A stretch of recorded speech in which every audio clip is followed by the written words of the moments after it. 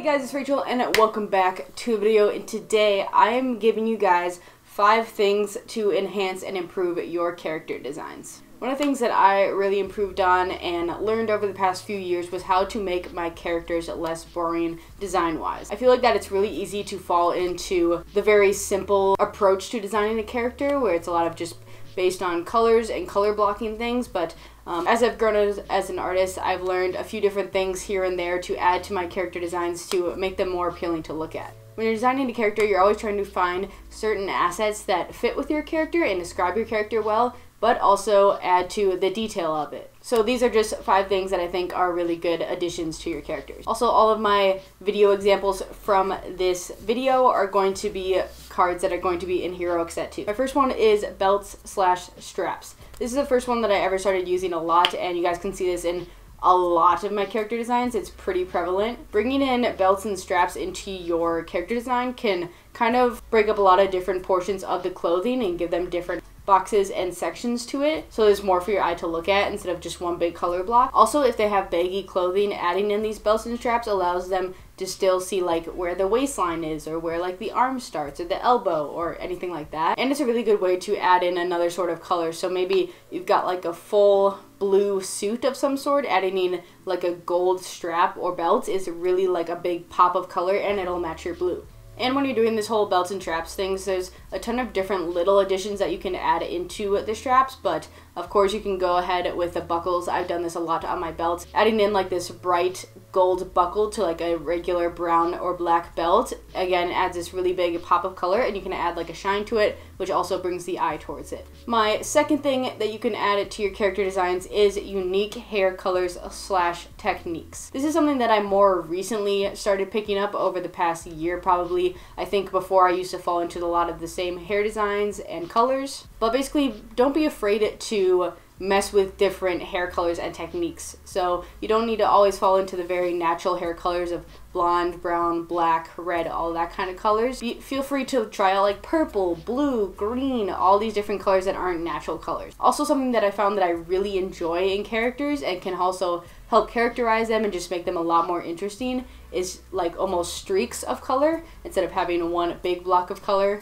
I've done this in so many of my character designs now because I think it just adds so much to them, is having just like a small streak or 2 streaks of a color in your hair. And then for the technique style of hair is don't be afraid to get outside the box of hair design. Even if you don't see a certain hair design on normal humans in real life, doesn't mean you can't bring it to your characters. So maybe if they've got half their head shaved and the other half is regular hair, or if it's like a reverse mohawk or something.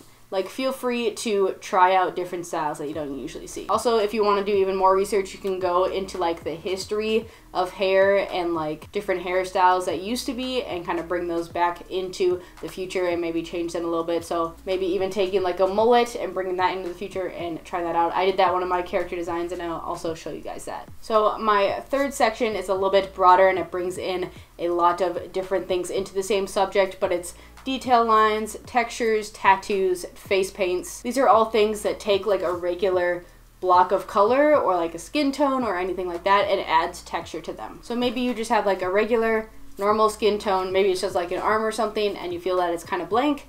Maybe adding some tattoos to it is a good way to kind of break up that color, add in some more uniqueness to your character so the character has like a personality. Maybe you've just got like a regular face and you feel like it needs some more and your character doesn't have enough personality, maybe bringing in some face paint of some sort. And then for the detail lines and textures is a huge thing, especially with digital art. I started doing this a lot in Heroic Set 2 art.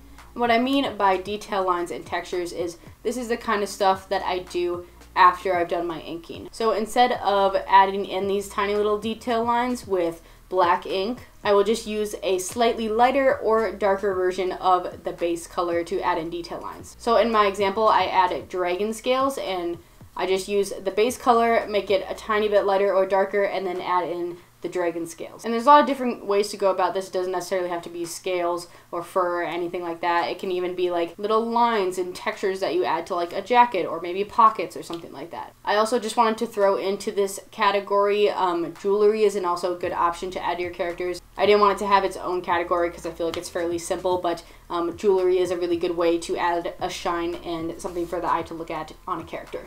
Number 4, I also recently started picking up and I really enjoy it, is non-human features on a human character. So I mean things like horns, fangs, claws, that kind of stuff, bringing it into your character designs. I've started doing this with Heroic, and you can use these to kind of describe a character. So usually how the horns are pointing and like the teeth and claws you can use to kind of characterize what kind of person the character is. But basically bringing all these non-human features into a human character makes them interesting because it's something that people don't usually see day to day because it's not human. But yeah, this is definitely one that I've mostly recently started picking up, and I think it's really interesting, so I'm going to start implementing it more. And then my last one for you today is also something that I started recently picking up, but I got a lot of inspiration off of Pinterest for this kind of design, is taking off a body part and replacing it with maybe like a machine or some kind of magical force of some sort. This one also kind of connects back to my third point of replacing like a blank arm, is to just remove the arm and replace it with some kind of machine. Another thing that's really nice about this point is you could technically design an entire character arc or like background story around this missing limb. Because there are so many stories about like missing limbs and like accidents that happen with characters, and I think you could definitely design a story around just taking off someone's limb and replacing it. For example, the card that I'm drawing in this point is Samade the Intellectual, and since he's very smart and he does a lot of research into technology and magic and all that stuff, he was able to design himself his own arm, and that's why you can see it in the art. That's like a really rough backstory, and it would definitely get developed more, but it, again, gives you something to build off of. Alright guys, so this is 5 things that you can add to your character designs to enhance them and improve them and make them more appealing to look at. I hope this helped you guys out, because I know I get a lot of questions about how I get ideas for character designs and all that kind of stuff. So I hope this gives you something to build off of and improve your own characters. If you guys enjoyed this video and you found it helpful, go ahead and leave a like, leave a comment down below, let me know what you guys want to see next on my channel. And don't forget to subscribe and turn on post notifications for more awesome art videos, and I'll see you guys next time. Bye!